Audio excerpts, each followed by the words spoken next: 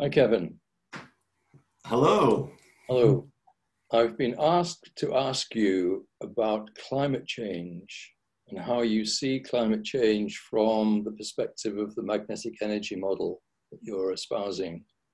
And I'm rather imagining that you're going to be approaching it from a different point of view from most of the debates that I've seen, heard. And in fact, there seems to be more heat generated by the debate than there is by the greenhouse gases, I think, sometimes. That's good. So, it's an ongoing debate. It's been going for years now. No one really seems to have the answer. No one seems to really know what needs to be done, if anything. Right. It can be done or whatever. And I'm really looking forward to hearing what your point of view is, because I rather expect that's going to be different. So can I just go right ahead? Well, so let me say one thing real quick first, that just the idea of our current system and the amount of toxins that we pump into the atmosphere, even if the carbon dioxide, monoxide, and just go down, there's lists of dozens of toxic chemicals that humanity pumps into the atmosphere right now, into the oceans, everything else. So let's just say for a minute, just for the sake of the argument, that even if those pollutants did not cause global warming, it's still beyond absurd that we are polluting our environment like that. There's no justification in my mind, and I would hope in most people's minds, for polluting our world the way we are polluting it right now, regardless of whether it actually makes the temperature go up or not. There's no justification for putting that amount of pollution into our atmosphere. It's disgusting. It's a disgrace. It's a disservice to ourselves, to the environment, to the animals, the plants, everything. So let me just make that clear. Mm-hmm.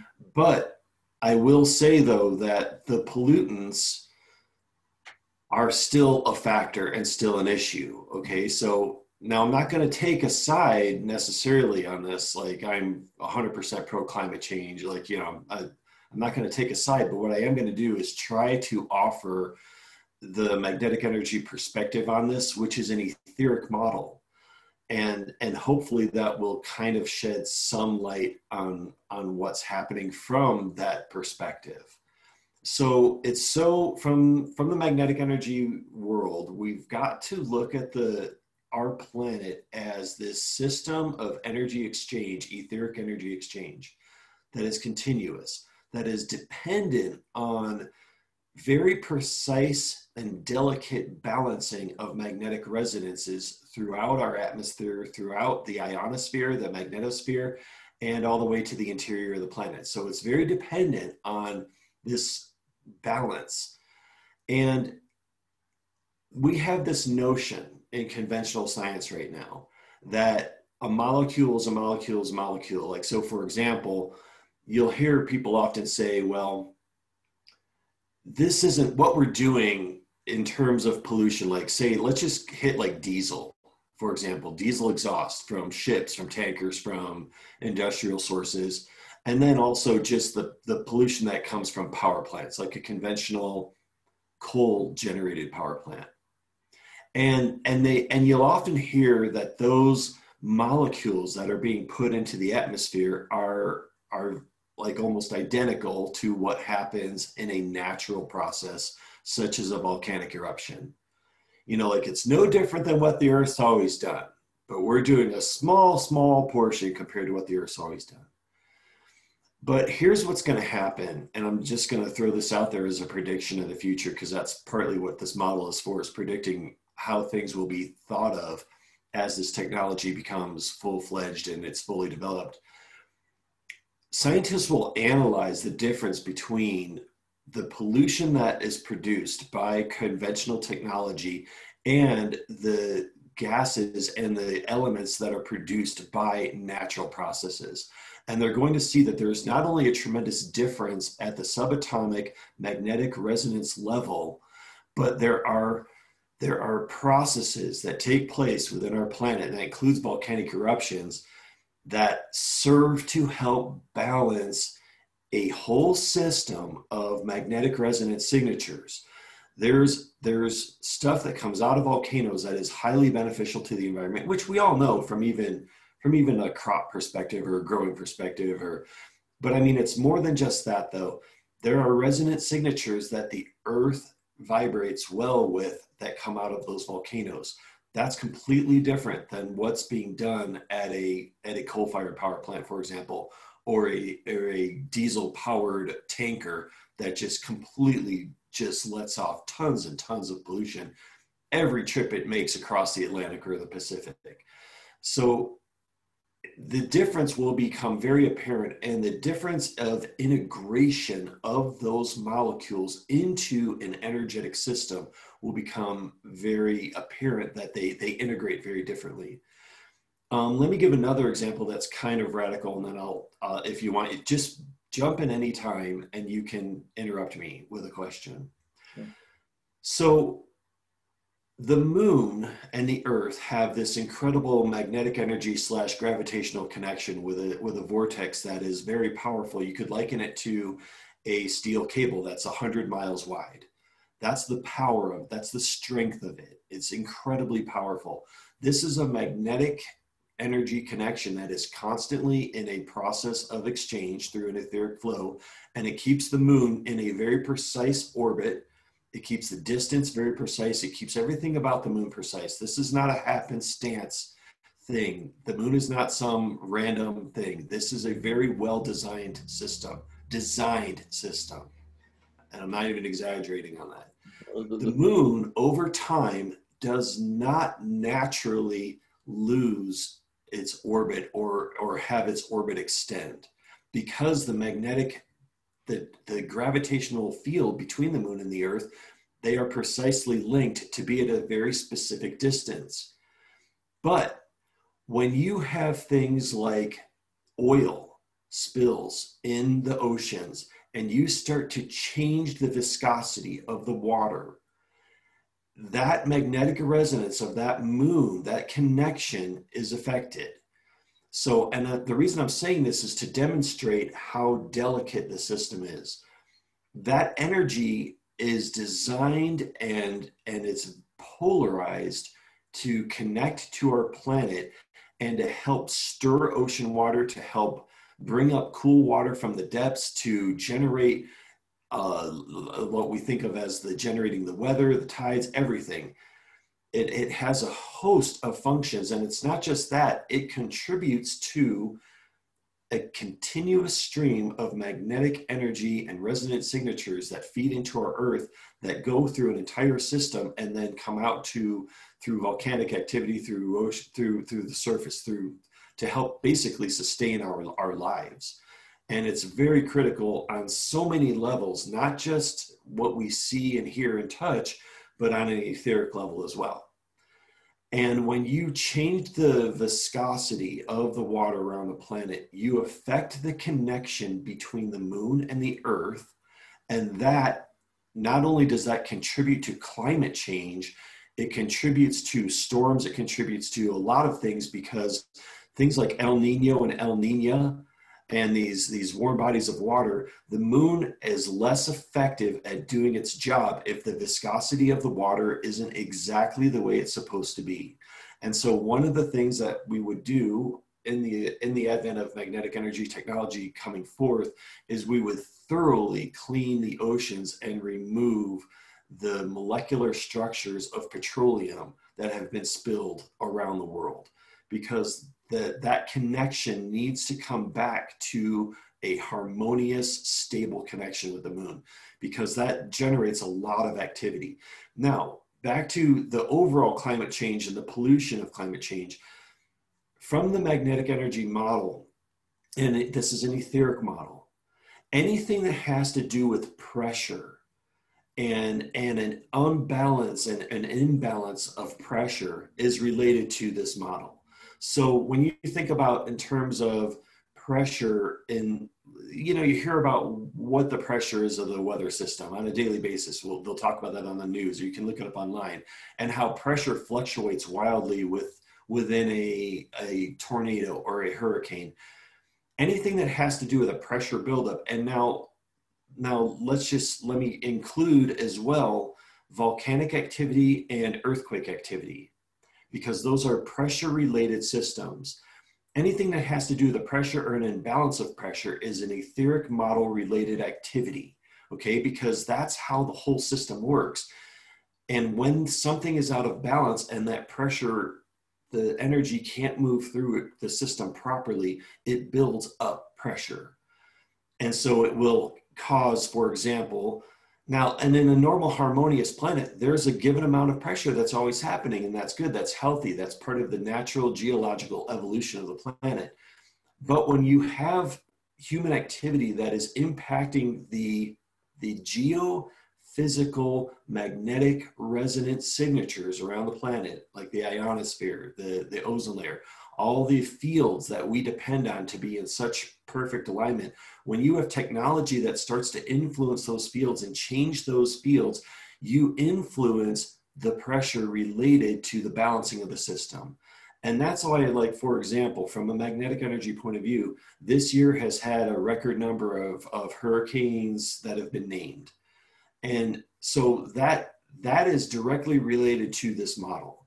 Anything that has to do with a vortex of energy or a change in pressure is directly related to a magnetic energy resonance response, a response between the ionosphere, the planet, and more than just that. And so as the system is thrown out of whack, thrown out of balance, it will attempt to regain that balance. It will attempt to do that through rebalancing the ionosphere, rebalancing those energy fields. That's what it does. That's the whole point of the system. That's the whole point of the delicacy of it. And so you're looking at like hurricanes, tornadoes, those type of things. Yes, they are directly related, but here's the problem, okay? Humanity right now is measuring ridiculously simple things like, what's the temperature? And that's not really the best thing to be measuring. So like, what's the ocean temperature? What's the surface temperature? What's the atmospheric temperature? We're doing, and the temperature is not really that telling of what's really happening. And when we move into this magnetic energy model, and we have this technology, what we will be measuring is what are the resonance signatures coming into our planet and leaving our planet, and what is the imbalance that is happening in that? Because that tells us the true story of what's really happening with the climate. See, in the magnetic energy model, you can have extremes that take place when the system is out of balance. So you may have extreme heat, you may have extreme cold. It depends on how the system is trying to rebalance. One thing that you will consistently have, though, is you will have extreme weather events. You'll tend to have an increase in volcanic activity or an increase in earthquake activity. These type of things are larger system rebalancing processes. And so you can have both things. And so when you hear scientists saying, well, wait a minute, it really looks like we're entering into a small ice age or into a mini ice age. And then other scientists saying, wait, no way, this is the hottest the planet's been for 2 million years or whatever. From a magnetic energy perspective, it's like, okay, just stop with the kindergarten level of analysis and looking at temperature only. We have to look at the energy fields and the resonance signatures around the planet to really get the true story of what's going on, because it may in fact be true that both things are happening. We are having heating up, we are having cooling at the same time, and that's partly because of what's happening with the energy fields around the planet. And so it's really, what we're doing is right now, the technology, our influence is exacerbating a natural process that we're already engaged in. And it's doing it on multiple levels. It's doing it not only atmospherically, and one indication of that is when you have what we call sprites or high ionospheric electrical activity, that is a very intense form of lightning that is high in the ionosphere, and they'll often call it space lightning.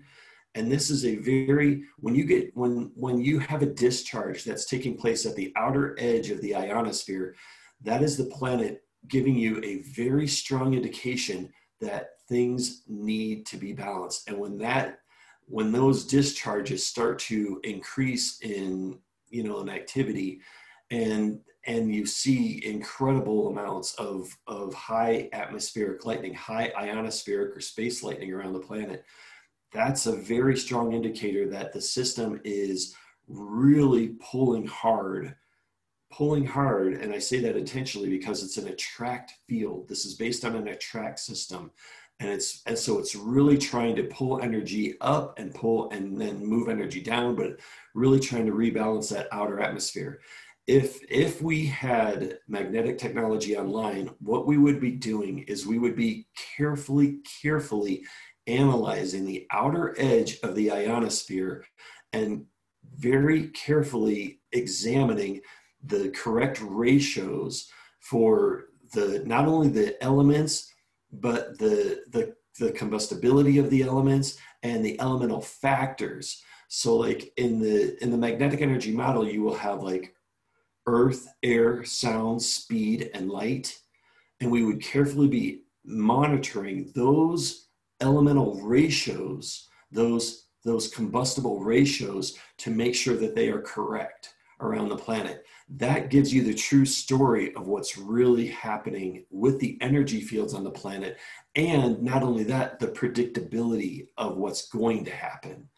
Because as you learn to really read the ionosphere, you learn how to predict things like volcanoes, earthquakes, hurricanes, tornadoes, all those weather patterns. All that energy is preemptive. It's a preemptive manifestation of a magnetic pull, a draw that happens in the ionosphere and in the upper ionosphere. And a lot of scientists already know this. I'm not saying anything new. I'm not giving some sort of revelation here.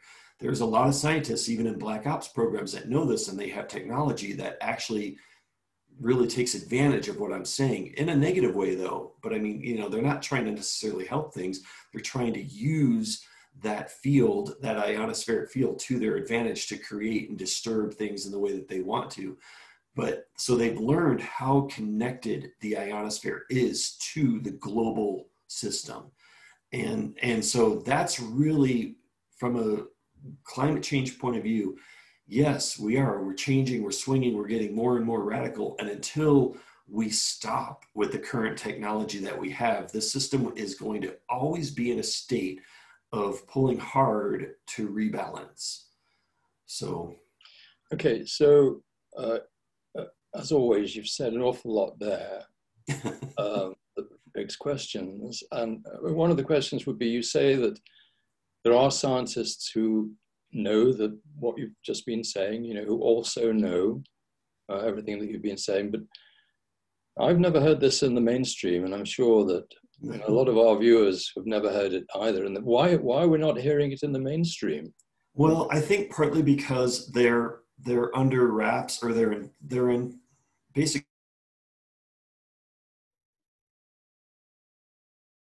And that type of technology that they have, just at the most moment, the screen froze, and I didn't hear what you said. Just you were saying why, how is it we don't hear all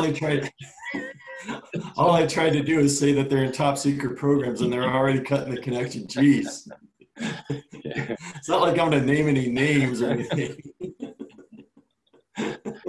You just start that bit again, would you? How is it that the scientists, the mainstream scientists, are not saying it? But no, they're not. And that's the thing is, and I think that hopefully one thing that see, now let's just bring back to the bigger picture. So the planet, we're right now in this like lower vibration of energy. We're getting right up to the end of this cycle that we're in, and that cycle leads to changes in consciousness, changes in magnetic vibration, and all kinds of things. This whole decade that we're entering into is a radical change of everything. On the other side of that, as we start to move into a more enlightened global awareness, if you will, what we call enlightenment, hopefully at that point, this type of secret knowledge that has been held by government agencies and corporate agencies around the world will start to be shared openly and start to infiltrate academia, so that the people that are all your PhDers and all your typical scientists around the globe that are kind of in this ongoing game, this charade of science, even though you've got all these other scientists in top secret programs that are working with completely different sets of theories and principles and technology and awarenesses and everything. Hopefully all that higher stuff's going to infiltrate, and that will start to become the common denominator of education, especially for science, of saying, you know what, gosh, sorry guys, we've already known all this for decades. And it's time that we actually start putting it in textbooks and teaching people how the system really works, because it really is a magnetic electro, and I'll put electro second, because the primary reaction, especially in an etheric magnetic energy model, the primary reaction is always magnetic first. The electro part of it, like people will say, well, lightning's electrical. Well, yeah, but the thing is from our point of view, it's primarily a magnetic response. It's due to a magnetic field, a vortex, a draw that forms first, and that discharge is nothing more than the byproduct of what's already happening at a magnetic etheric level.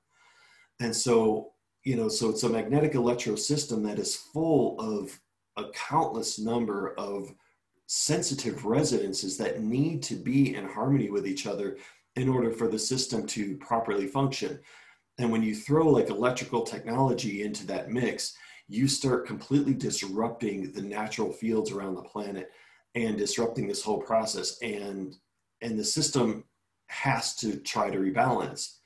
It partly the reason it's rebalancing, and this gets kind of into a weird thing, is that it's, in a way, it's programmed to rebalance. So all the natural systems, all the natural elements, all the natural things around our planet, those are highly interconnected. And I often call them in videos, we call them higher dimensional templates. Like there's higher dimensional templates to all of those elemental structures, to all of those systems. And that helps guide how the whole system functions. And so anything outside of those templates creates immediate resistance in the etheric flow, because the etheric energy, which is flowing at an extraordinarily high rate, and it's a constant. So it's 24/7. And anything that starts to interfere with that flow or distort that flow or block that energy starts creating problems in the environment. That's what we should be measuring. Temperature is nothing more than a byproduct of other things that are taking place, but it doesn't give us the true story of what needs to be changed and what we need to do as a species to correct it. It's not enough is what it is. It's just a very small indicator, and there's a whole other list of indicators that are way more important that will tell us what we need to do to survive as a race, to survive as humanity. And so, what really needs to take place. So if there is such a thing as climate change, and I think most of us feel that the climate is changing to some degree, yeah.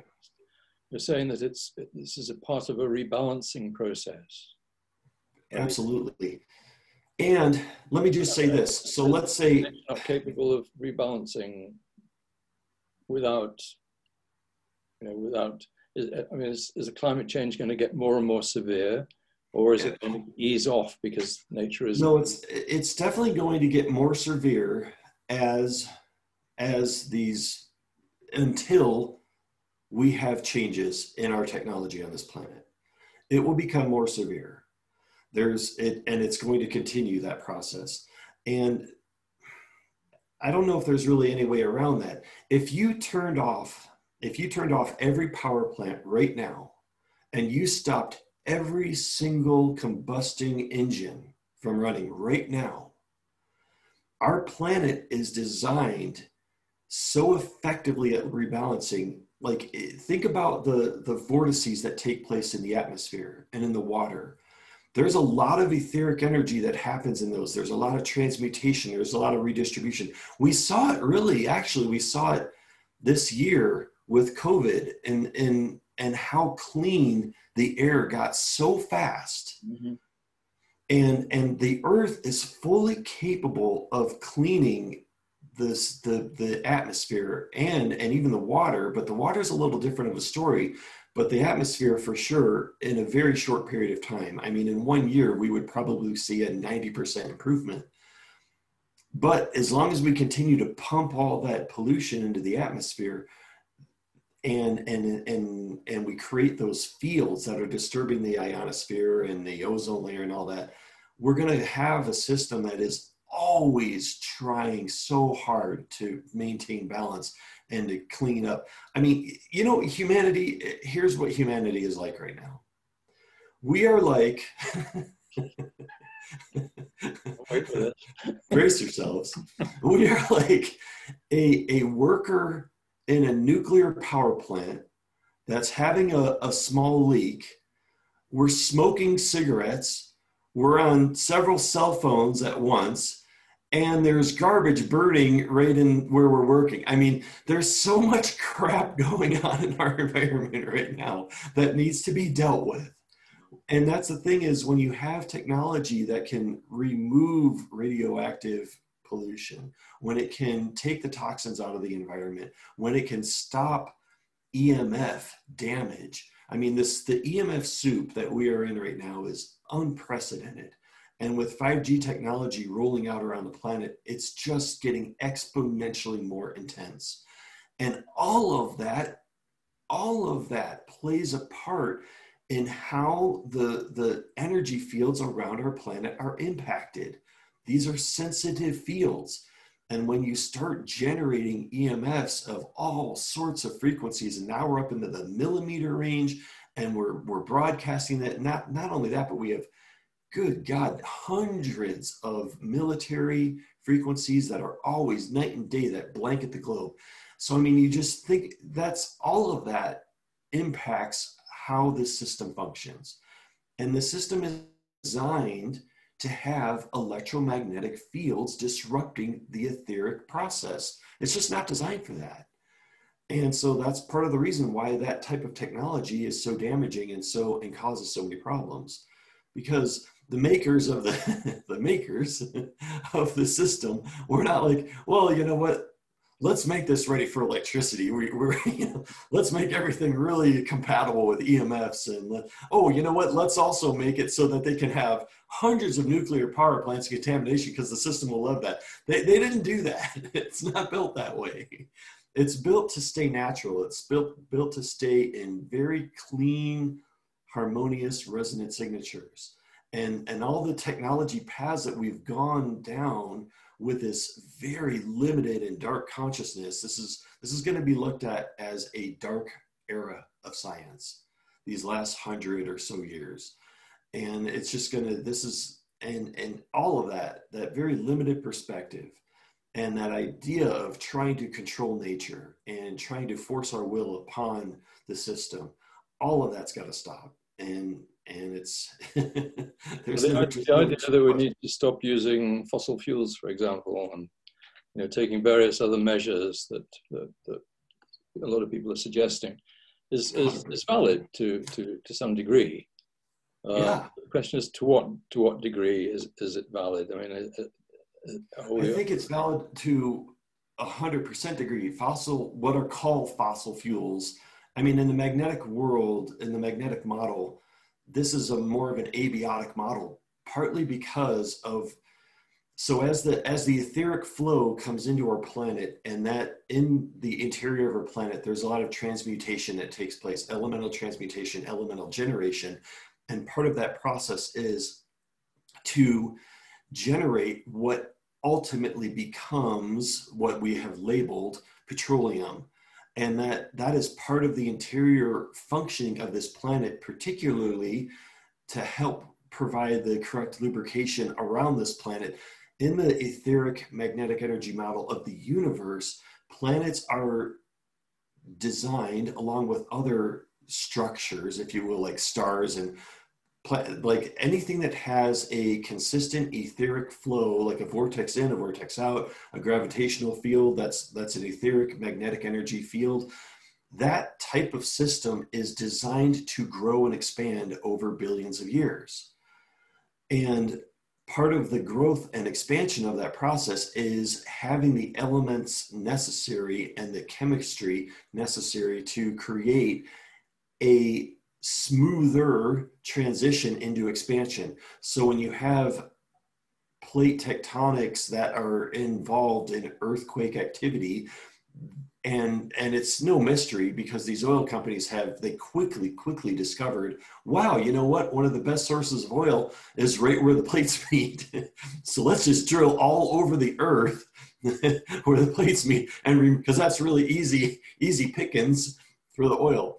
So let's pump out millions and millions of gallons of that oil, never thinking to themselves, wow, you know what, this could really become a problem, because as the Earth starts to expand, and we've literally removed most of the lubrication, the pressure will build up to the point where that expansion will still take place, but it will take place in a very destructive and turbulent and rough manner because the lubrication has been removed.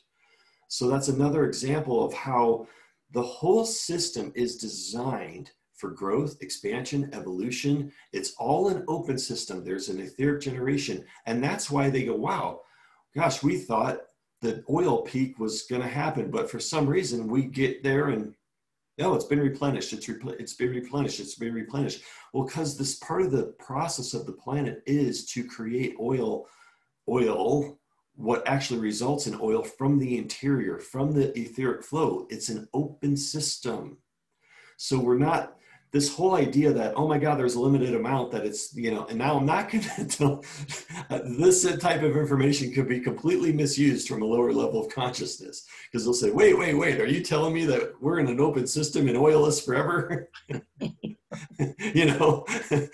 We can have all the oil we want forever and ever and ever. No, that's not the point of this discussion, okay? That's not the point of this discussion. And at the rate that we're extracting it, we would drain it anyway. But that's not the point of it. The point of it is that the earth produces it out of necessity. It's part of a very vital system that you should not be extracting. And not only that, it needs to stay where it is. It can't become part of the water. It can't become part of the oceans. Those ocean currents and all that is a very sensitive process. It needs to flow exactly the way it does, untouched. And that's why in this model, in this enlightenment era that we're moving into, hopefully, the earth will be treated as a sanctuary. It will be respected, it will be loved, it will be nurtured, and it will be cleaned and allow it to flourish the way it's actually built to do. So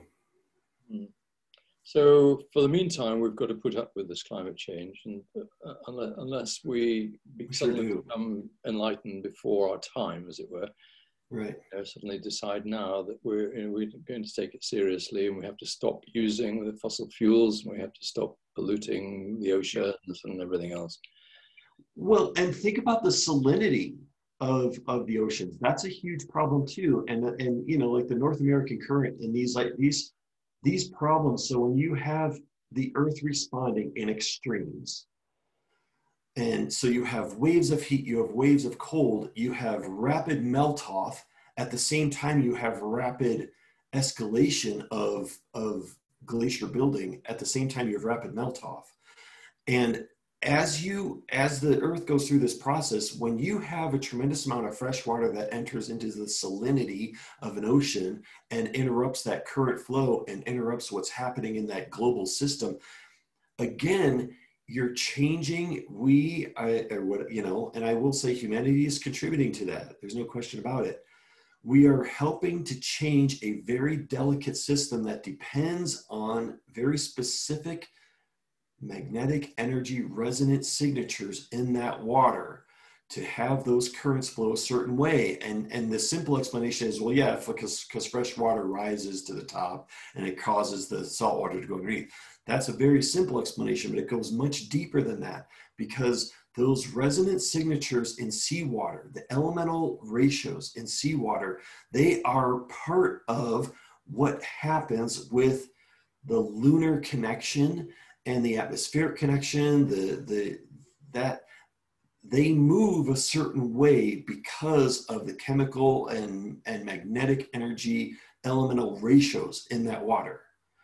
So it's more than just this simple physical process. There's an energetic process that happens that helps generate ocean currents. And you can tell one of the biggest indicators of that is watch the vortex action around the world, not only with waves, but with currents and how everything moves from very large vortices that could be literally hundreds of miles in diameter to small ones that take place constantly.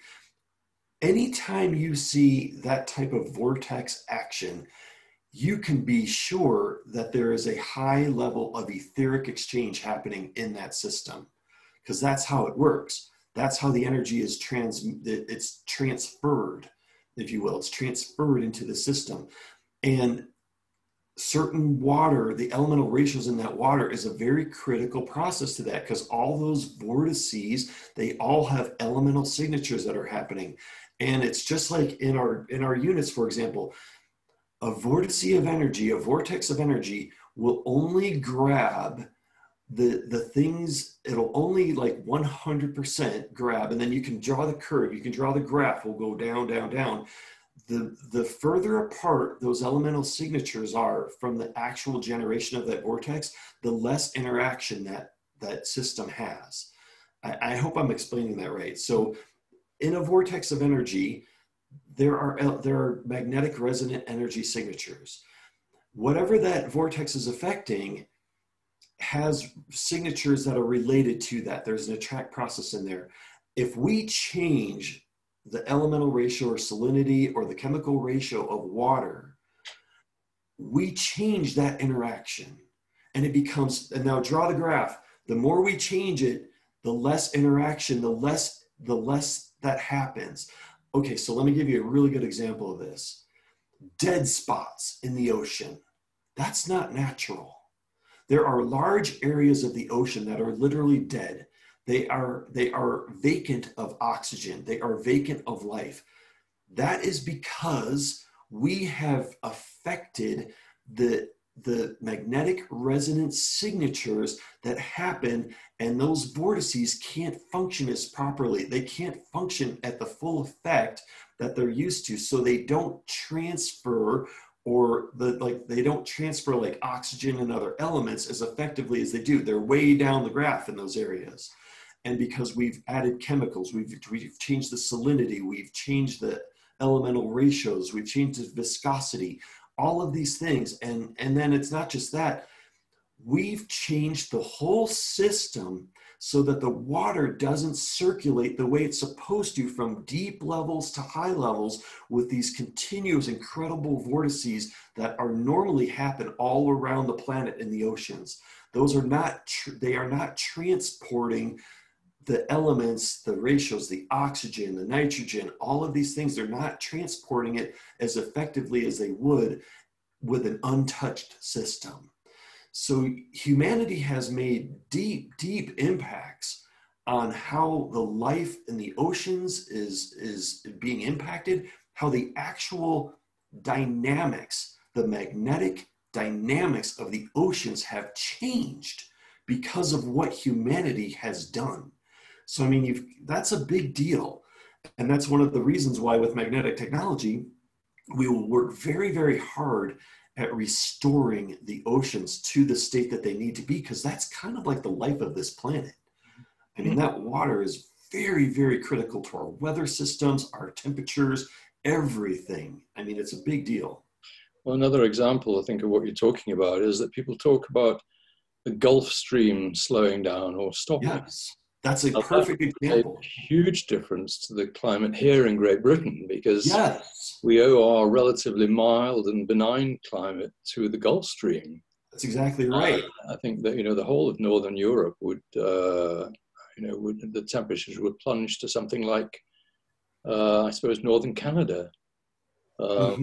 Whereas at the moment we get something more like, halfway down the east coast of America, something that's, relatively warm. Right. Well, and it sounds crazy, but I know there's a lot of truth in science fiction over the decades. Mhm. And even the movie The Day After Tomorrow, there's some truth in that movie. Now, granted, it's an exciting and action-filled movie, and it's, oh my God, it's the day after tomorrow. So I mean, but besides that, though, the actual dynamics of the atmosphere, the dynamics of the relationship with the ocean, if you took the magnetic energy model and you started to explain the inner workings of what's happening from a magnetic energy point of view, there's a lot of truth to the principles that are described in that movie. So it's that Gulf Stream, that current, and why it's changing, and the impacts of that changing are very real, and how the relationship with gravity and the moon and the ocean currents and the salinity changes and the adding fresh water and the dump of fresh water and all of that. It's all a system that's very interconnected.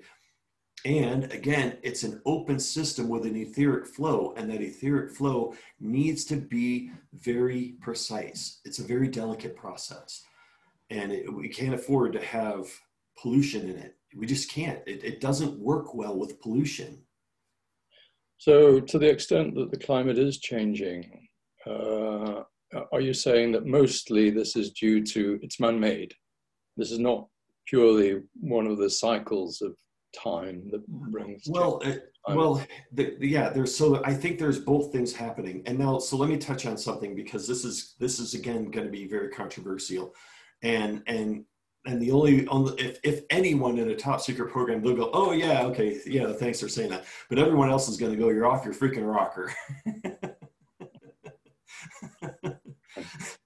So yes, I think what humanity is doing and what we've done for the last 100 years is definitely a very big impact. It's a very huge contribution to what's happening on the planet right now, in terms of climate change, in terms of geophysical changes, in terms of all the things that we've been talking about. And yes, we are also in a natural process. So we are moving through a natural process as well.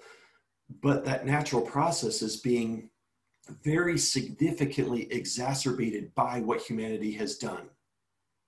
Now, a lot of debunkers to the climate change model will say, this is all due to the sun. The changes are in the sun. It has nothing to do with the earth. The sun is cooling down. The sun is heating up. It's all due to the sun. From a magnetic energy perspective and from an etheric model perspective, the earth and the sun are intimately linked.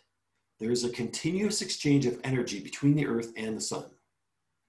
What we are doing on the planet, especially from an elemental distortion point of view, and that includes like all the nuclear power plants, every time we centrifuge, uranium, or we create a whole dozens of these highly radioactive elements that don't have an etheric matching template, they do not flow with etheric energy. They literally create deadly fields around them, buildup of deadly fields.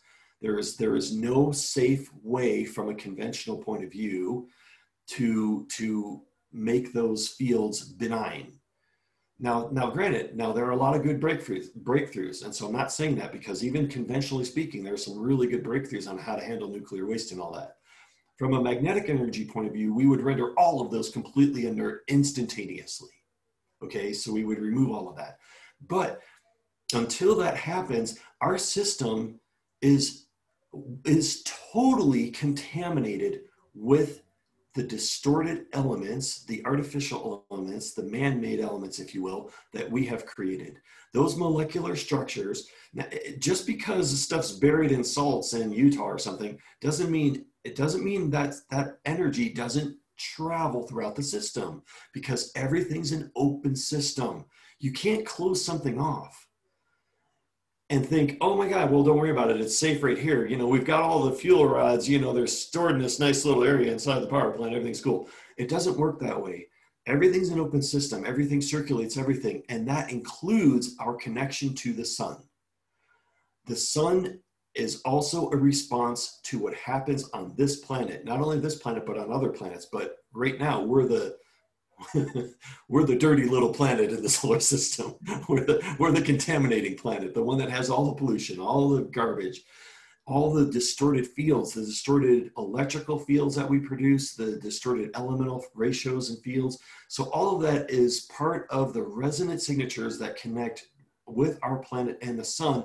And the sun, as part of this system, the global system, it has the sun has the same exact elemental ratio formula, if you will, as our planet and the other planets.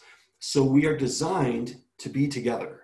The Earth and the sun are designed to be in the same harmonious system together. We are designed to have the same magnetic resonance signatures and etheric flows. And if one of them distorts, the other one starts to compensate as well, because the connection is instantaneous. So when you have a nuclear test or you have a whatever it is, that response is instantaneous. It's beyond the speed of light. And that response is continuous. There's always a flow of energy that's back and forth between the Earth and the sun. And as the sun, now this is going to be controversial too, because they're going to say, well, that's not true, that's not true. The solar cycles have been disrupted from our normal polar shifts or our polarity shifts, what they call polarity shifts. What it really is it's the etheric exchange is changing. The etheric exchange changes in cycles in the sun. The vortex coming in and the vortex coming out. And it does that for, I don't even want to get into why it does that. There's a lot of reasons, and our connection to the galaxy and the gravitational field, the magnetosphere, the heliosheath around our solar system, all of that is highly connected to that process. But we as humans have disrupted that cycle with what we have done. And that's why the sun, even in weird times when they were supposed to be silent, has produced like X-class flares and crazy kind of responses that solar scientists have been like, we have no idea why it's doing this. We are supposed to be dead cold right now, and we are completely getting like flare after flare. And then all of a sudden you'll have this dead silence. And they're like, well, oh my God, the sun's, well, now we're moving into another cycle, but it's not responding the way it was supposed to, because we have disrupted the cycle. Humanity and the technology and the elemental ratios are thrown off, our fields are thrown off, and we have disrupted the cycle. So the sun is doing its part to cleanse its energy field, to essentially redistribute or transmute, because it's a great transmuter of elements, to transmute what is not correct. And there's a lot of force behind that. So like the etheric flow pushes and pushes and pushes against elemental like ratios or elemental molecular structures that are not naturally flowing, and it'll push and push and push and push and push until there's explosions, there's flares, there's everything. And so part of that process is we are entering into a new solar cycle in this decade, and we are going to see some pretty intense activity, solar activity. And part of that is because there's still this need for the system to redistribute those elemental signatures, those molecular signatures that are being created, if you will. We're not creating anything, but that are being distorted on our planet. And that interconnectivity, we have a constant flow of energy, magnetic energy between the Earth and the sun. And part of that flow contains those contaminated, those warped, those distorted energetic signatures. And the sun is going to do its part to continue to do that. So my point of all of that long dissertation is, even the impact from the sun still comes back from a magnetic energy etheric model. It still comes back to contributions humanity has made. Does that make sense? Yeah, we are not independent of the sun. During the last few decades, it seemed that the sun has been getting a lot brighter and whiter. I mean, could that more intense? I mean, is that something? Yeah. But then all of a sudden, then you have these incredible power drops. So like you'll see the output of the sun goes like this, and then it'll go up like this, and it goes like this. It's erratic, because it's in this position of like, holy crap, I'm like trying really hard to get rid of these elemental signatures that don't belong here. And at the same time, then I'm responding, I'm like, so you're seeing radical shifts of energetic outputs of the sun. of weird solar flares that don't make any sense of their timing, and then these dead periods, and then how the poles are doing weird things around the sun, and there's, you know, the inflow and outflow is, it's all very, very interesting. And well, I mean, that right there could make a huge impression on humanity if we were to learn that actually the way the sun behaves is due to what we're doing. it's connected. There's a connection there. That could have been the case. Right. So we are, again, humanity and what we've done technologically, we exacerbate that process from an etheric model. Because see, here's the thing, the conventional model says we are completely isolated. The earth has no impact on the sun whatsoever. We're isolated from the sun. But in the etheric model, there's nothing that's isolated. We are intimately connected with the sun at a speed far beyond light, with magnetic resonance signatures that are very sensitive. And there are fields that are compatible with us and the sun. They have identical, literally, they have identical ratios of magnetic resonance signatures. And our whole solar system is like that. The formula, if you will, that guides the balance of energy in our system is for our entire solar system. And so as we have impacted that, we've impacted the sun, we've impacted the whole solar system. And now that gets a little crazy, but you'll see that there's even been reports from NASA of strange things like volcanic activity and things happening on other planets, all of the other planets. And they're because I'd heard too. So you're saying that what we're doing is impacting on other planets like that? Yes, I mean that they're like, well, this is really weird, because not only are we apparently seem to be heating up even from the inside out, not just the atmosphere, but from underwater volcanic, like the Earth appears to be heating up from the inside out. Other planets in the solar system appear to be heating up from the inside out. And that would be the etheric model of change, of rebalancing. And now that could be part of a natural process that we're going through, but the whole system is also designed with the same exact magnetic resonance signatures as our planet, and it's going to want to try to maintain balance. And the energy that we contribute to the system is spread throughout the solar system and beyond, but throughout the solar system. So it's like and all those planets have etheric flows flowing through them. None of them are isolated. We aren't isolated from any other planet. We're connected to every other planet one way or another through the etheric model, through the etheric field, through the magnetic energy streams. We're all connected. And as we contaminate those streams and contaminate that energy, they all are impacted. And so, yeah, they may not be going crazy, but the graph is going like this. The rebalancing graph, the attempt to rebalance, the buildup of etheric energy, which will cause pressure changes from the interior of a planet to outward. That's like a volcanic reaction. The pressure change that could cause an expansion or a hard energy pulse, a magnetic pulse, a vortex pulse of energy that can lead to strong earthquakes, that can cause also intense vortex storms in an atmosphere. All of those things are pressure related that relate to an etheric flow and a disruption of that, or a blocking, if you will, of that etheric flow. And so anytime there's that type of manifestation, you know it has to do with some sort of etheric process from the magnetic energy model. And you're saying that other scientists know this. You're not alone. Yeah. The top secret scientists know this for sure. Yeah, I mean, I'm preaching to the choir for those guys. They're just like, whatever, we know all that. But what are they going to, I mean, that's not mean they're going to get into a university and teach it, because it's all, the etheric model has essentially been abandoned by conventional science. But the funny thing is it's kind of like it's been making its headway back into conventional science for decades under different names and different concepts, and partly because of quantum mechanics and the experiments, and like, wait, spooky action at a distance, like Einstein used to talk about. But now there's, thousands of experiments that demonstrate this instantaneous connection through quantum entanglement, through split photon experiments, which I don't even want to get into that because I think all of that's kind of BS.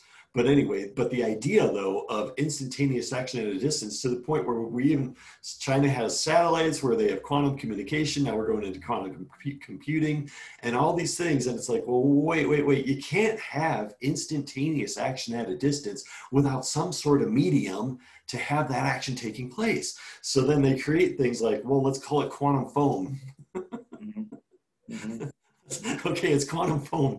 So now we've got quantum foam. So that can explain how you can have quantum entanglement and you can have something communicating with something else, you know, a million light years away instantaneously. But see, from the magnetic energy model, yeah, that's the etheric model. That's how magnetic energy works. That's how fast it is. And that energy is always flowing through everything all the time. And when we get that to that level of technology, we'll monitor it. We'll monitor it on our bodies. We'll monitor it in the environment. We'll monitor the exchange. We'll monitor the contamination of that flow and say, whoa. What are these bizarre, untrackable elements that are coming through our system? Like, what is that? Oh, wow. Is that thorium? Is that plutonium? What is that? You know, it's like all these things are like buildups. They're buildups. And because there's no etheric template for all those bizarre elements that we have created as humanity, that we have distorted. We haven't created anything, but that we've manipulated, and we've manipulated the elemental configurations in our dimension, but there's no matching higher dimension template for any of those. So there's no etheric flow. They literally are bouncing against the etheric membrane and creating pressure until they're forced through into a redistribution process. And so that causes a massive problem in the etheric model. So I hope that the viewers are staying with us through this, because it's fascinating and it's very meaningful. And but we are, you know, probably we're running out of time now. So I wonder what the takeaways are from this. I mean, what would you like to leave us with? That humanity is definitely contributing to climate change, both to climate extremes. I would say that would be, from the magnetic energy model, that's the more accurate way of saying it, is that humanity is contributing to the climate extremes. Mm-hmm. So the idea of heat and cold and more storms and more volcanoes or more earthquakes or high ionospheric lightning, which nobody cares about that because it doesn't really affect us directly, at least not that we are aware of. But to any type of climate extreme, yes, humanity is making a very significant contributions, and Lord help us, that needs to stop. Yeah. So individually, there are things that we can do, but more collectively and perhaps politically or academically, there are things that could be done that are perhaps more difficult to do because of the difficulty. Yeah.